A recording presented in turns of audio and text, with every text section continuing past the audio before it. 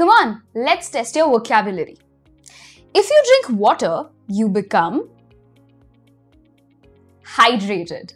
If you don't drink enough water, you become dehydrated.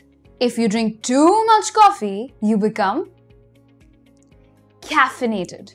And if you drink too much alcohol, you become inebriated. If you want to become fluent in English and take your English to the advanced C1 level, we have a wonderfully designed course for you. It's called Speak English Naturally, the link for which is available in the description, or you can read the first comment on this video. Happy learning!